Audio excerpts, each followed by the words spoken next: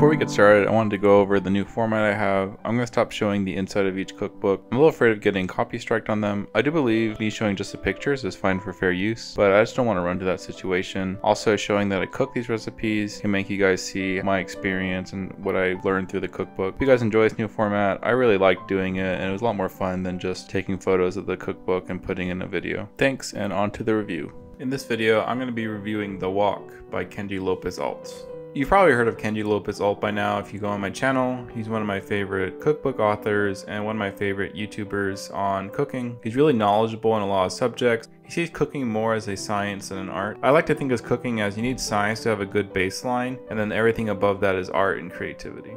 His book, The Food Lab, was a great book on learning basic skills and bringing yourself up to be a better home chef. It really dealt with a lot of American food, like fried food, blanched vegetables, steaks, burgers. There wasn't many recipes outside of the Western American influences. Kenji Lopez Alt being half Japanese, he tends to be doing a lot of Asian American recipes, Chinese, Japanese, Korean. They show up on his YouTube channel, and recently he's been focusing more on Asian American recipes in his YouTube, and this was in preparation for this wok cookbook. I've been really anticipating this cookbook. I know he's mentioned it before multiple times that he was working on this book, and it took him a long time to make this book. You can definitely tell because there's so much content in this book. It's the equivalent of the Food Lab, but for Asian recipes. I know this is probably the most anticipated cookbook of the year, so let's dive in. Before this book came out, I actually bought a wok in preparation for this. If you want to know which wok I got, I'll post a link below. I got on Amazon and it's a carbon steel wok. All I have to say is make sure you get a flat bottom wok. I accidentally ordered the round wok, and that's not going to work in conventional home kitchens. Any wok will do, but just make sure it's carbon steel. This book has a lot of depth and knowledge in recipes and wok preparation, how to cook in a wok, what recipes you can try out, like stir fries, stirred noodles, fried rice, frying things in a wok. It really does have a heavy focus on Chinese, Cantonese, Eastern Asian food. There's recipes about Thai food, Korean food, Japanese food. The main focus of this book is how to cook in a wok. The beginning goes through important ingredients like soy sauces, vinegars, and other ingredients you might need. It breaks them down into essential, intermediate, and advanced. Essential means you need these ingredients to cook, to advanced where it's very optional. He also gives brand recommendations, and if you need to order them online, or you can find them at a typical Chinese grocery store. I find this really useful because there's a lot of ingredients that I don't really know. So I grew up in a region of Texas that didn't have the largest Asian influence. I don't know anything like black vinegar, which I just found out, which is really delicious, or what kind of soy sauces there are. I really thought there was just one soy sauce, but there's light soy sauce, dark soy sauce, sweet soy sauce. There's a lot of different varieties out there. I think a few issues I have with this though is sometimes it didn't go in depth enough. Like for Szechuan peppercorns, I know there's green or red Szechuan peppercorns. There's not really any info on this in the ingredients section, but later on in one of the recipes, it goes over the differences between red and green. I kind of wish he would give a preference on which ones are better, because I read red peppercorns are a little bit better for common recipes, but really I would think he should have included that description on when he introduces Szechuan peppercorns. He goes through how to season a wok. I think this could be expanded more because I tried seasoning my wok and I ran into a lot of problems. I tried watching everything on YouTube. I think the biggest issue is I didn't have a hot enough burner. Seasoning a wok can be a little tricky. You might mess up and get caked on oil, which is what I had. So a lot of black bits are kind of coming in my food. It tastes fine though, it's just kind of annoying. He goes over a quick detail on how to use a blowtorch to season a wok, which is a great idea, but I wish he kind of showed how to do it. He glances over it. Also, I've never figured out if I need to season the bottom of a wok. No one ever says it. I wish he just said, yeah, you just need to season the bottom, but I never read that anywhere. I still tried to season it, but I think it would be useful if someone just said it.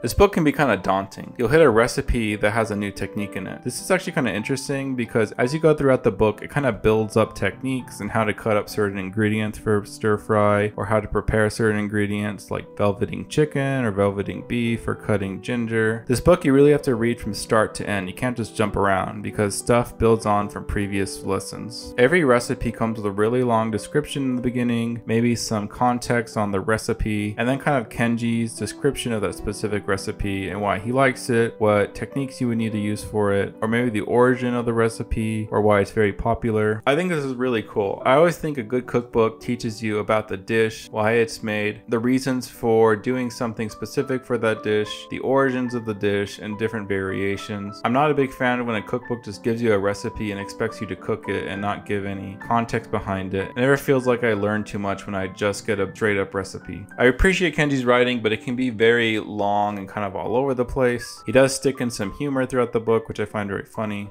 I think I really like Kenji's writing because it's not boring. Kenji knows how to write a recipe very well where you want to keep reading and you don't get very bored by it. There can be some books that are very boring on the recipes and get too into the nitty gritty. Kenji can convey his message very well. Kenji has a range of recipes, mainly stir fries, but he does go over some that don't require the wok like oyakodon. I thought the oyakodon recipe was decent. It was a bit bland compared to other recipes I've tried. I really like the recipe from Japanese soul cooking. I think that one tends to have a bit more flavor, I think because it has just more soy sauce. The recipe in the wok book is a little bit bland because it has much less soy sauce. I just tend to like things that are a lot saltier and more flavorful. The oyakodon is a subset of recipes that don't use a wok, but they probably could have. I've made oyakodon in my wok before when I had to cook for 8 people and it worked perfectly. I don't see why he didn't try cooking in the wok. It wasn't really a good reason. One thing I noted that during the Brussels sprout recipe, he never kind of makes any notes saying that be very careful when you put the Brussels sprouts in because they pop a lot. I only knew this because the other day I was watching a YouTube video on how to deep fry Brussels sprouts, and that was like the first thing that he said. I was just kind of surprised he didn't mention it because if you didn't know about it and you pop the Brussels sprouts in, you could get hurt. I really like how the techniques flow in this book, but it can be confusing trying to page through which one since they're kind of all over the place. But this I'm really conflicted on because I like the flow of the cookbook and how you learn new techniques, but also it might have been handy to have all the techniques in just one place at the end. That way, if I want to search up a specific technique, I don't need to flock through all the recipes, I could just see them all together. There's so much I also learned in this book. There's a whole section on shrimp and how to properly prepare it and certain names and how to buy shrimp. Kenji really goes in depth on how to find good shrimp. It'll change your perspective on shopping once you go to the grocery store with everything he gives you. It's like kind of going on the internet and searching for how to cook shrimp, and you have to research multiple hours to figure out the best shrimp. Kenji consolidates it down into 3 pages that has everything you need. I think what I appreciate the most about this book is Kenji gives you general rules on how to cook something. The section on cooking vegetables in a wok is useful because he just gives you rules on how to cook vegetables, breaking each step down, and then you can take those rules and apply it to any vegetable. He really wants you to get creative with how you cook something.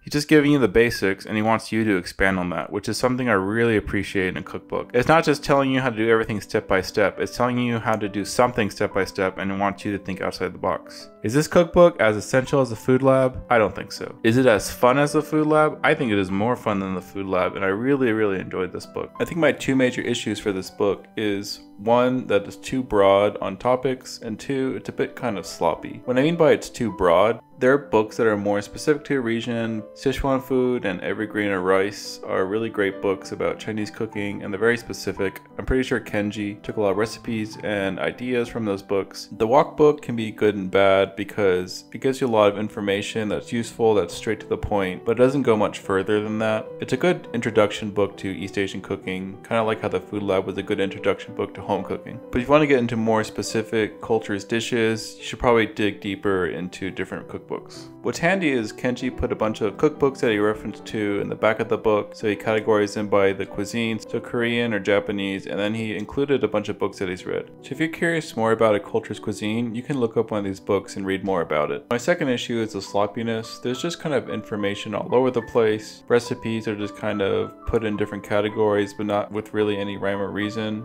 It's not the worst, but it can be kind of daunting trying to navigate this book. Besides those 2 issues, this is definitely one of my top cookbooks that I've read. I'm giving this book a 9 out of 10.